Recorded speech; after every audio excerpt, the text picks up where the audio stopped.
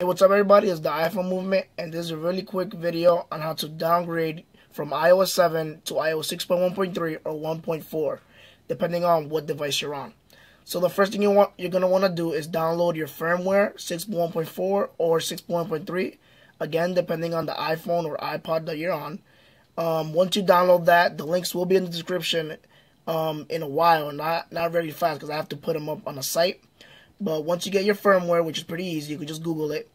You're going to want to put your iPhone into DFU mode. This is the easiest way. So DFU mode is basically holding the top button and the home button together. So that's for 10 seconds, and then after that you let the lock screen button go out, and then you hold the home button until iTunes recognizes your device or your computer recognizes your device. Doesn't really matter. So this is pretty simple. So I'm going to hold the lock button and the home button together. 1, 2, 3, 4, 5, 6, 7, 8, 9, 10.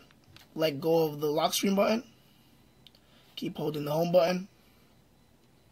And my computer should recognize it. You see, right there it says installing device driver software and iTunes popped up. Your iPhone is detected in recovery mode, blah, blah, blah. So once you click OK, you're going to want to hold Shift. If you're on a Mac, you're going to want to hold Option, I believe. But yeah, the Shift button for the Mac. And you're going to hit Restore iPhone at the same time. Wherever you put your firmware, which mine is the iPhone 5, 6.1.4, 10B350. That's the Sprint version. You want to click it. Click Open. Click Restore. And iTunes will do all the work. Once it's restored, I'll be right back.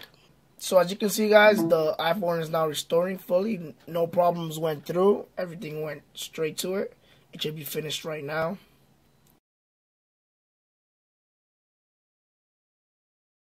So yeah, you guys are now on iOS 6.1.4 or 1.3, depending on your device. You just go through a normal process, and you know what to do from there. Anyways, guys, thanks for watching my video. Please leave a thumbs up and subscribe if this was helpful. And see you on the next one.